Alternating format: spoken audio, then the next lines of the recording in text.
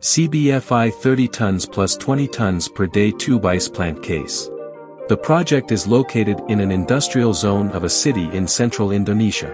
CBFI provides a one-stop edible tube ice plant solution based on project requirements.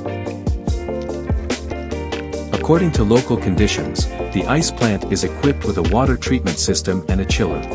The tube ice machine uses 3 German Bitzer piston compressors in parallel.